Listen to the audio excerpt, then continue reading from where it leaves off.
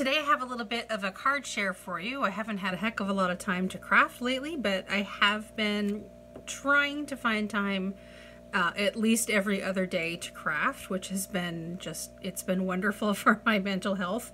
So I have a couple of cards to show you, as well as the things that I use to make the cards. But first, I can't remember if I showed you already this flip book that I got in exchange from Denise. I couldn't remember if I showed you or not. It was kind of sitting in my drawer. I'm also preparing to do like haul videos for you because I have all of my spring products, and it was kind of sitting in the drawer and I couldn't remember if I showed you or not, so I just thought that I would show you real quick, either again, and I apologize if this is a repeat, or just show you in general. I really love this beautiful paper here with the orange flowers, and it says everything has beauty, and it was an envelope flip book, and each little envelope has its own theme and has some cute little goodies inside that I can use for future crafting. And also, one of the things that I do with these kind of exchanges is that I will salvage the little, little tidbits here and there from these projects and kind of reuse them. I totally believe in reusing stuff. So thank you, Denise, and she did send along a couple of goodies with that as well. These are kind of like enamel stickers, which are really cool. They're kind of heavy, and these are just some paper or fabric prima flowers, as that says. Okay, so that is somebody else's project, so let's go ahead and jump right into the card share. I've been kind of trying my hand at making the tall slimline cards, and if you follow me on Instagram, you've already seen these cards, and I do apologize for the repeat. This card here, it's taller than your traditional A2 size card. This one I made using the Summer Cuddly Critters stamp set from Simon Says Stamp. This was from their summer release last year. It continues to be one of my favorite sets of all time, one of my favorite sets. Cats and rabbits. Bunnies and kitties are my thing. So, and then of course the kitty mermaid is pretty much the reason why I picked up the set, but the doggy in the flamingo floaty is pretty cute as well. And then the sentiment here is in this lovely scripty is Mermaid Kisses and Starfish Wishes. Love it, absolutely love it. And of course I have the coordinating dies to go with that. So I did some inking, some Distress Oxide inking on the background. I made this sort of double layer of water here using Distress Oxide inks and flick on a little water. I used my Lawn Fawn stitched waves and also hills to kind of make some scene pieces. This is colored with Tombow markers on Bristol Smooth watercolor paper, or Bristol Smooth paper, not watercolor paper, Bristol Smooth cardstock. Cut out, and then I used some of those clear gems that we got from Hero Arts, like from a kit last year or the year before. I'm still using them. I love them. This is this beach right here. The background is from the Hero Arts sand embossing powder. And then I wanted to do like sand, but I wanted it to be a little bit darker for the ocean floor, because the floor of a body of water looks darker because it's further away from the light. And I had a bottle of this embossing powder, the sand embossing powder, that was almost empty, and I had purchased a replacement bottle already, so I had a backup. But I thought I would try experimenting, taking what was left in the little bottle, and again, it was just a tiny little bit, and darkening it up and then shaking it and seeing if I could get like just a darker quality to the sand. And I think I added like some silver and some of the Stampin' Up! Copper in there, just to kind of get a little bit of a darker sand tone on the bottom than the top here. And I kind of liked the way that turned out. It's a little bit, because I used more metallic powders, the bottom is a little bit more metallic than the top, but that's okay. And I really liked it, and I kind of mounted it on a little bit of foam here, some foam tape. I really love it. I'm still using that big roll of generic foam tape that I got from Amazon last year. So highly recommend that that big roll. It's a lot cheaper than the Scotch. It's not quite as good quality wise when you're actually using it, but the stick is just great, and it's really easy to use. So definitely worth the money if you're trying to cut back a little bit and go with some more generic products. So here is the first slimline card, and the second one I actually used two different stamp sets. Here's the card right here. just obviously I'm feeling summery with my oceans and beaches. So I used both Avery Elle products for this one. And the top part here, kind of the little changing stations at the beach and a couple of these little components here came from the Beside the Sea set from Avery Elle. And then, of course, the coordinating dies because I hate fussy cutting. And then another one of my very favorite sets of all time, excuse me, is from the Hello Chum set from Avery Elle. This great 4x6 stamp set here. It cracks me up. Their smiley faces. And, of course, the coordinating dies. And I actually, Avery Elle came out with, like in the past year, came out with another small shark set. And I did buy that, and you'll see that in my upcoming haul videos. You'll be able to see that. So then I'll have, and it kind of looks like the art style looks like it will fit in with this. So I just great, and I love combining stamp sets and things like that. And this, the combination of these stamp sets was completely by accident, but I really love the way that it turns out, and I kind of built the sea. And again, the same thing, I actually made the backgrounds at the same time. I worked on these cards at the same time. The embossing powder for the sand and the floor, another, Distress Oxide Inked Ocean here, background. Just, I had a lot of fun making these. They're really bright, really fun. I really love these. And I really liked the experience of making a slimline card. You don't have as much space to build your scene sideways unless you put the card this way, and I haven't made any this way yet, but I do have plans to. So it gives you a lot more options, especially if you enjoy making cards with scenes, and I completely enjoy my scene cards, as you know, particularly ocean and ocean themed cards and stuff. So I really enjoyed making this. This will not be the last that you'll see of my slimline cards. And I did find, and I showed it in the haul a while ago, but I did pick up these envelopes at, I think it was Hobby Lobby. They're just like generic Paper Studio. And I don't think these are the same size that other people use for their slimline cards. I'm not entirely sure. I did try to research a little bit online, and I said, you know what, forget it. I picked up whatever envelopes that I could to go with it, and then I just built my card base based on the dimensions of the envelope. So that's kind of the way that I did it, and I actually wrote down the card is 8.5 inches by 3.5 inches, so it's 7 inches wide, and then scored down the middle. So I wrote it right on the package so I wouldn't forget, and I wouldn't have to kind of figure it out later when I work on when I work on future cards. Okay, so those are the two slimline cards that I made. Let's get this aside. Next, I have been working with a release from last year. This is how, you know, far behind I am with working on stuff. This is a waffle flower set called Batter.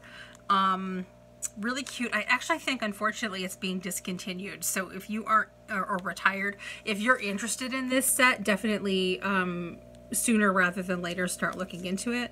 And of course I have the coordinating dies. Waffle Flower kind of announced last year that they switched manufacturers for their dies. So it's the same great quality. They still come already all, you know, you don't have to snip them apart. They're already all individual pieces, but they're a lot cheaper. So this was definitely one of the more reasonably priced die sets from them. Really fun set.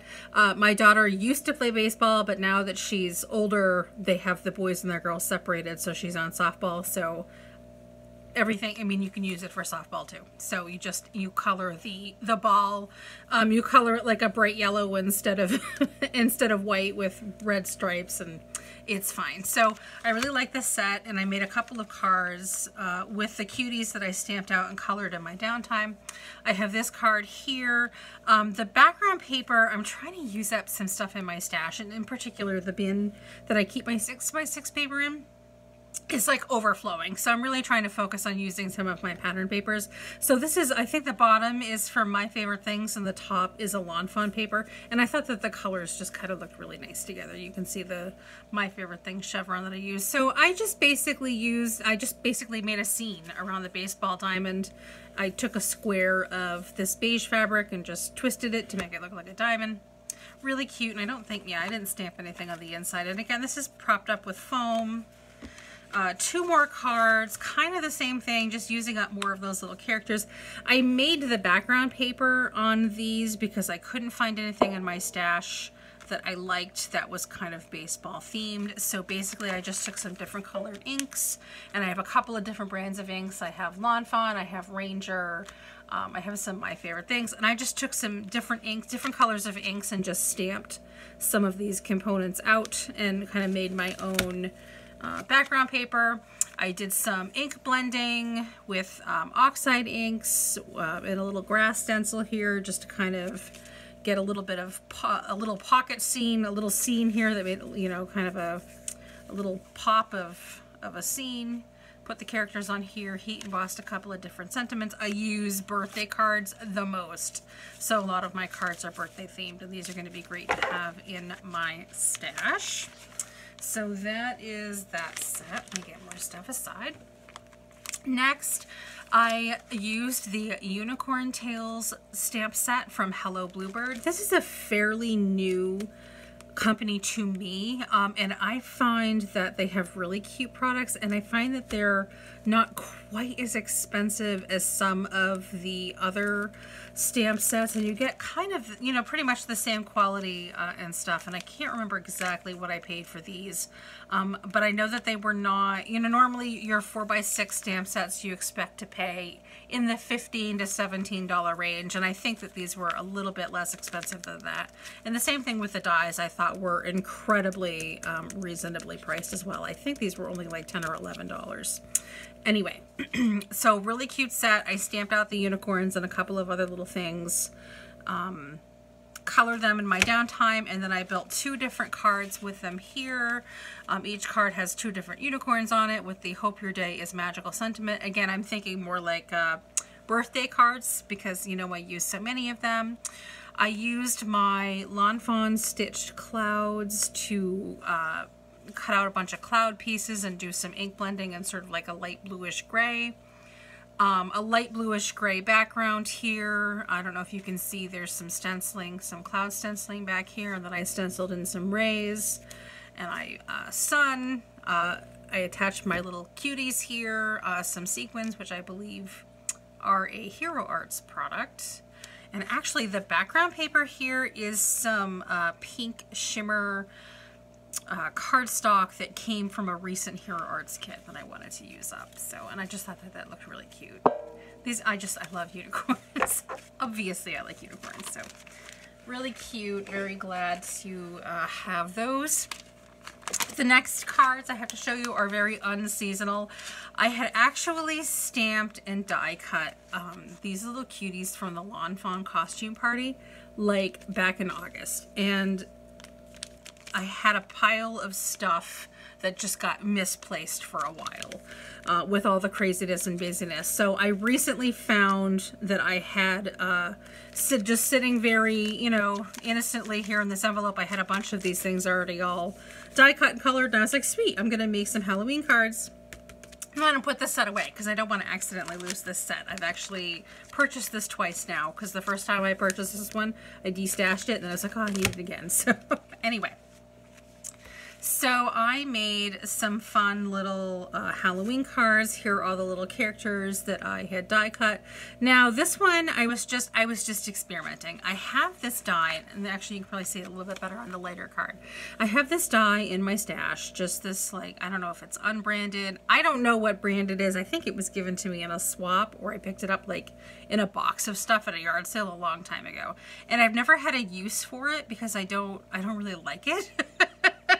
But it's kind of fabulous, and it looked kind of spooky. So I die cut it in some gray cardstock, and then I took some Distress Oxide ink and just kind of like did some inking over it to make it look sort of like wrought iron. And the same thing, I had a little bit of a fence. I don't know how well you can see it in the background. Just a little bit of a fence that I cut from the same gray cardstock and did the same treatment with the Distress Oxide. I just kind of wanted to make it look spooky, like the kids were walking by a spooky place or whatever when they were out on Halloween. And then of course I did a lot of Distress Oxide blending. I used a grass stencil, and actually I have them right here. I can show you. Here's the cloud stencil that I used on the other cards. Here's the grass stencil, my favorite things. Grass stencil, and I did some other kinds of stenciling, like in the background on this one. I don't know if you can tell because I very stupidly put this big fence in the way, but I was kind of experimenting with making like darker clouds and a darker sky for night, and I used this My Favorite Things stencil, which is called Dreamy Nights, which is a really awesome stencil. And I kind of did that, and then on this one, for the background, I kind of wanted to make it look like they were walking past a forest. So I stenciled on, this is also a Hero Art stencil, and this is called Into the Woods. This is one of my favorite stencils. I stenciled on the top half because I just kind of wanted the trees and this little bit of a path without all of the mushrooms and stuff, because that, you know, you're not really going to see them anyway. I suppose it doesn't matter because I covered it with the fencing. Anyway, so I kind of stenciled that on, and then I took everything one step further once those backgrounds were done, and to kind of make it a little bit more spooky.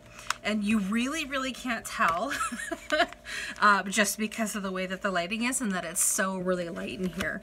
I took my Versamarker, and I took this stencil that I have from Cartabella, and it has all these spooky, like, nighttime eyes on it. It's a Halloween stencil. It's called Spooky Eyes Stencil. And I took my, I laid the stencil down, and then I took my Versamarker and colored in behind it, and then I heat embossed over it with the Wow Glow in the Dark embossing powder. I'm still trying to... I accidentally way over ordered my embossing powder, glow in the dark embossing powder, so I'm trying to use it up. Anyway, so you really can't tell, but there are several pairs of glow in the dark eyes in the backgrounds of these scenes. So I just thought that would be really fun, and actually I need to take some photos of these in a dark room so that we can kind of see how cool that is. But anyway. That is the Lawn Fawn costume party. I did see there's a card that I don't know if it was last year or the year before, somebody made a great card, and they actually used pieces of real toilet paper that they had ripped up or cut up and kind of made it look like the kids were TPing a neighbor's house or something. I saved it on Pinterest, and I'll have to see if I can find it because I wanted to try my hand at that card. I think that would be a really fun use of this set, kind of playing on the toilet papering of the house. So the last two cards that I have to show you are using a small stamp set that was a fairly recent acquisition. This is from Sizzix. It's just one of those small stamp and die, coordinating die sets. It's not very expensive. You know, I think it was like $11 or $12 for the whole set. Obviously it's a kitty and it's a unicorn, so I wanted to play with that. I had die cut and colored these on Bristol Smooth quite a while back. I decided to make the card say I'd spend 9 lives with you, and that's heat embossed onto a galaxy background that I made with Distress Oxide purples and gray and pink, and I really liked the way that kind of turned out. I die cut from my 1.5 inch letter stamp set. I die cut a couple from white, and then from glitter paper, just this love here. I was thinking kind of like, you know, it would be good, like a great Valentine's Day card. Of course, Valentine's Day is over, but whatever, they'll be here for next year. But I found in my stash, again, the theme of trying to use stuff up, from Ms. Sparkle & Company, which is kind of like those dollar bins that they have at Joann's. This pack of glitter and foil paper. So I used the glitter paper from here, and this is, I actually didn't notice this, or I would have been using it before. This is that no shed glitter. So it's like, oh, it was great, like fantastic, and it die cut beautifully. And then for the, just sort of the matting around the cards, I used some of the foil paper that was in here, because I couldn't really think of any other use for it, really. I don't really use foil paper all that much, but the no shed glitter paper, amazing. So anyway. So those are the cards that I came up with that, and I just kind of embellished it a little bit with some of those half pearls from the Ink Road, and I flicked on some Distress Stain and like some Copic White just to kind of make it pop a little bit, and obviously some water drops. So there you go.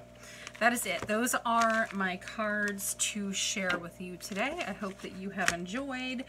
If you have any questions or whatnot, leave them down below, and we will chat again later. Take care. Bye.